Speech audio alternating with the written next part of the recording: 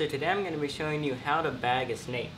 And the reason you want to bag a snake is if maybe you just found one like on the road, or you're looking for one and you found one under some tent or something and you need to take it out of the area. The best way to do it is with some sort of snake bag, but I actually just use a pillowcase.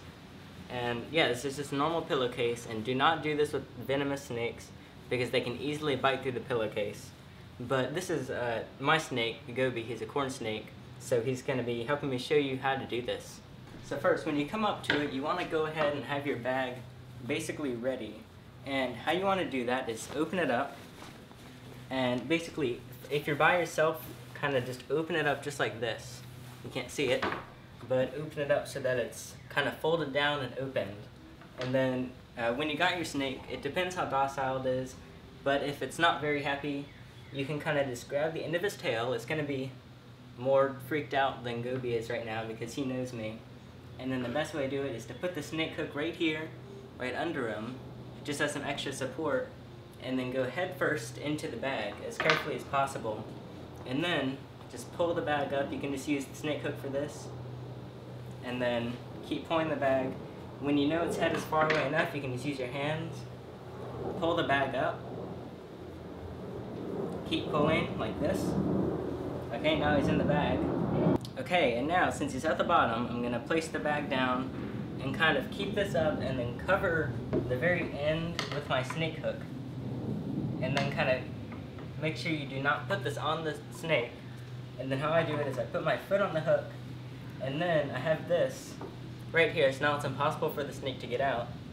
And then I can take the bag and roll it up like this, and then you can kind of just pull it up.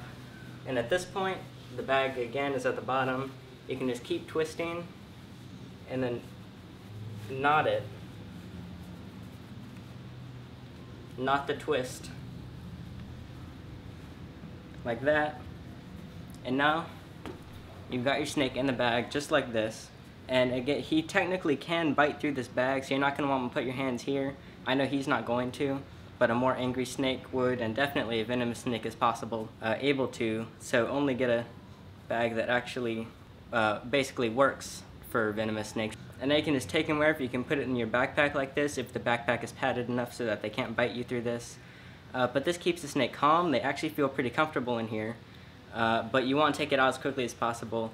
They can get air through this. Air can go through it so they won't suffocate. But yeah, then once you are where you want to put it, like if you're in a new, safer location or just wherever you're going to put it, you can just untie it, take it, let it unravel,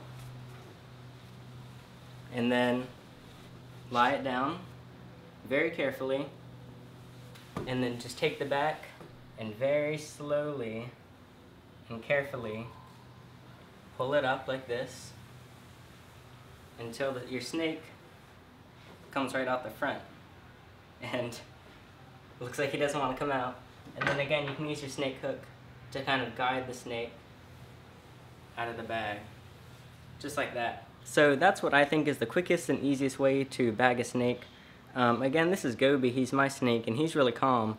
So chances are the snake isn't going to be this docile when you're doing that. You kind of just have to play it by ear like that.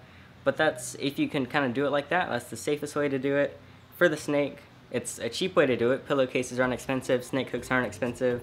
You might not even need a snake hook, but I recommend using one. But yeah, that's just about all you have to do for that. And thanks for watching.